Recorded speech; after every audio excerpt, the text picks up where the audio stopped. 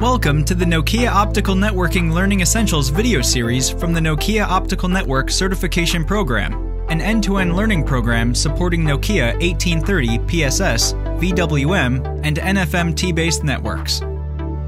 Today, I'm going to explain how to manage a trail over a GMPLS L0 network. This video has been created based on the Nokia Optical Networking Fundamentals course. In this video, I'll show how to use NFM-T, the Nokia Optical Network Management System, to visualize a source-based restoration or SBR trail deployed over a GMPLS L0 control plane-enabled network.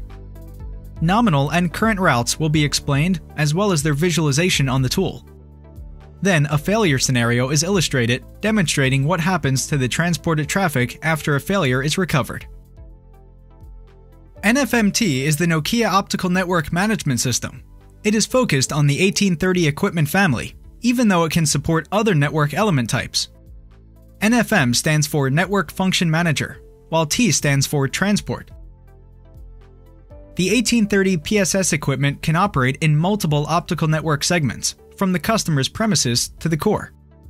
These node types can move several transport technologies, such as IP, SDH, Ethernet, and so on, over a common optical transport network or OTN infrastructure in a wavelength multiplexing domain. The control plane network shown in this example is comprised of 3 nodes connected in a ring topology. Control plane means that GMPLS software can be activated on these nodes. This software is responsible for the automatic rerouting of traffic in case of failure. A control plane-enabled network can also be referred to more generically as an ASIN network, where ASIN stands for Automatically Switched Optical Network. In most cases, in the ASIN network, the backup path is calculated, or at least the related resources reserved, only upon failure notification. That is, the system will allocate at runtime the non-reserved resources available in the network.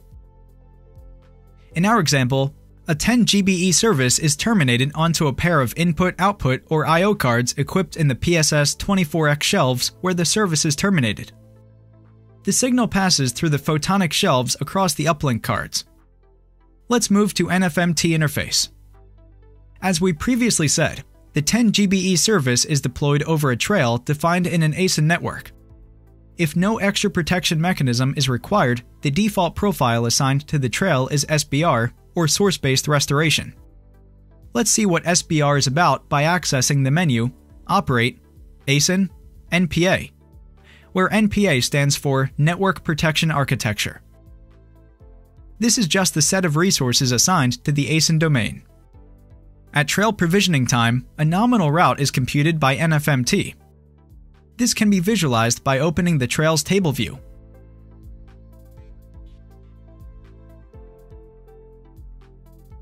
On the left, the list of the entities used by the nominal path is shown. Note that when opening this view, the nominal route is shown immediately as this information is retrieved from the NFM-T database. The route actually used by the traffic is called the current route. If no failure is present on the nominal route, the 2 routes are identical. The current route can be seen from the same view, but on the right side. The current route requires a few seconds, as this information must be retrieved at runtime from the nodes carrying the trail displayed. The presence of a capital N in the resources list informs the operator that the resources currently used by the traffic overlap with those selected at provisioning time. In other words, nominal and current routes are identical. Another way to visualize the routes at a higher level is to display them directly on the network map.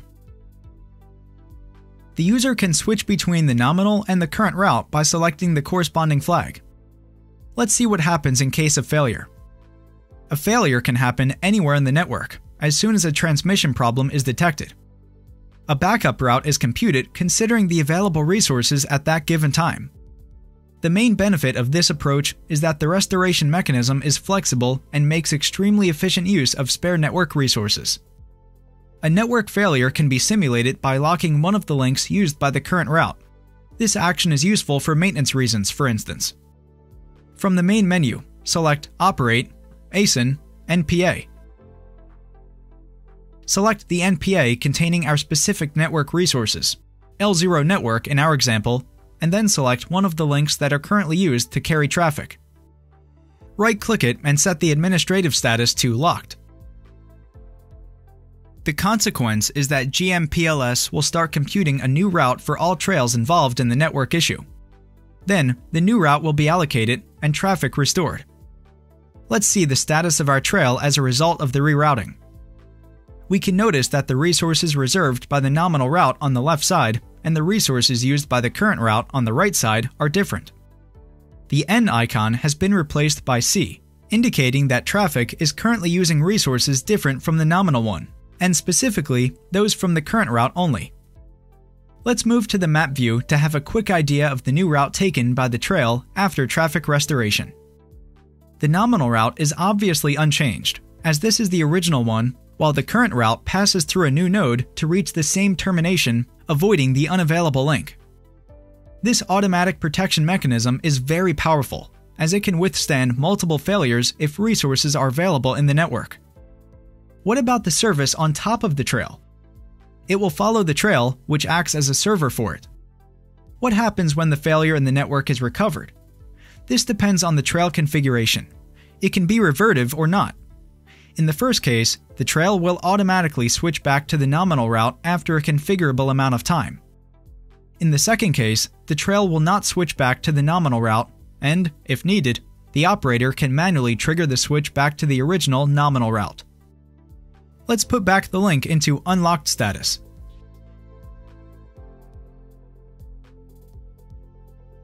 Our trail is not revertive, as shown under ASIN revertive status, set to manual. Let's wait for GMPLS notification to confirm that the link is back to normal. An SNC ready to revert notification will follow. At this point, a simple switch to nominal command will switch the traffic back to the nominal route.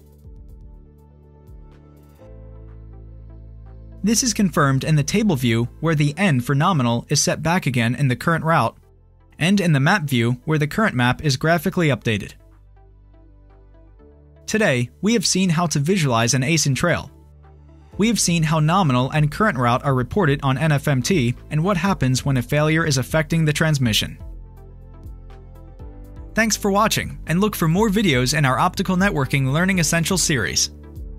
Whether your goal is to enhance your optical networking skills or demonstrate your expertise through one of our 4 industry-recognized certifications, the Optical Network Certification program is here to get you, your career, and your organization on the right path. Our program features 9 instructor-led courses developed by our team of subject matter experts using industry best practices, use case-driven examples, and hands-on labs. Learn more and get started today by visiting our website. Thank you.